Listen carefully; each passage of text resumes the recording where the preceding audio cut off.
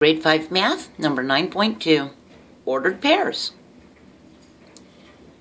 This is a coordinate grid. It's got two number lines, one that's going sideways, it's called the x-axis, and another one that's going up and down vertically called the y-axis. See that?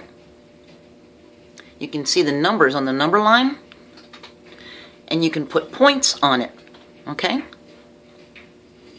Each point on a grid can be located by its x-axis number and its y-axis number. They're written in XY order in parentheses and separated by a comma, like this. This is the x number and that's the y number. This is an ordered pair. They're in XY order, which is alphabetical order, to help you remember it. We call the x number the x coordinate. It tells us the horizontal location. And this number is the y coordinate. It tells us the vertical location. So keep thinking, why go to the sky?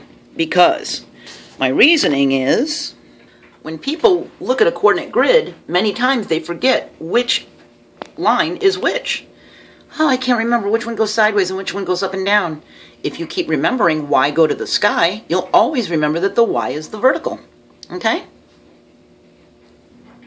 So these locations are based on their distance from 0. That's called the origin, okay?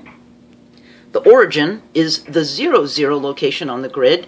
It's 0 for the x number line and 0 for the y number line. If you see, the numbers going 3, 2, 1, 0.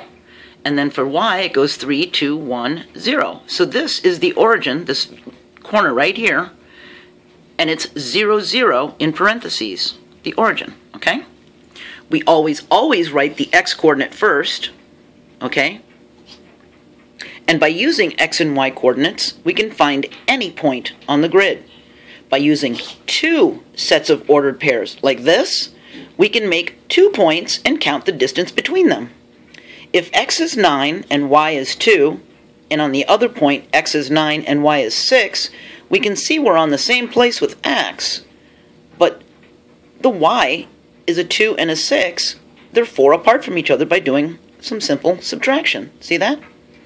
So if we were to look at the grid, 9, 2 was the first point. Here's 9 on the x and 2 on the y. And then 9, 6 was the other point. Here's 9 on the x, 6 on the y. That's B.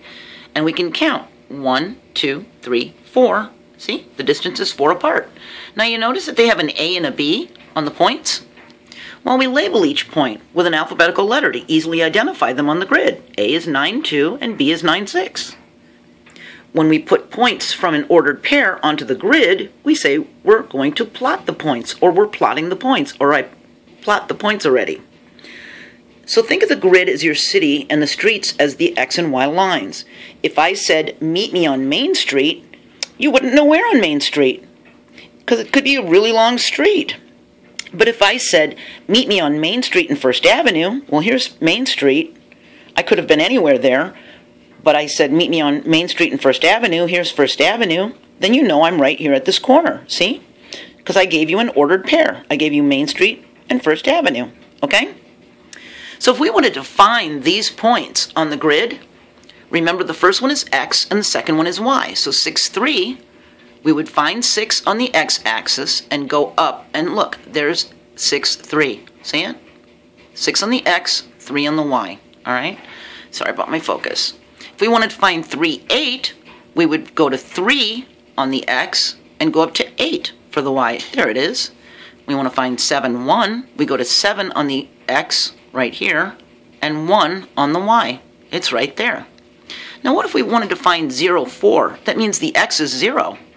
Well, look, if this is 7 and this is 6 and this is 5 on the x, then this must be 0 for the x. And the y is 4, see? So we want to go up to 4. So it's actually on the y's line, see? There is no location for the x. We just go to 4 on the y. If we wanted to find the opposite for 0, then we would go to 4 on the x line and 0 in height. See how this is the height going 1, 2, 3, 4, 5, 6, 7. It's going up. So we're at a 0 height, but we're at 4 on the x line, see? There's no y. It's at 0. Just remember, y go to the sky, so that the y is the one going up and down, all right? So now you know what an ordered pair is. You know what a coordinate grid is. You know how to plot points. And you know what the two numbers in the parentheses mean. And you should be able to do this on your own, right? You know where the origin is. Okay? So now you can try plotting some points, and I'll see you next video. Bye.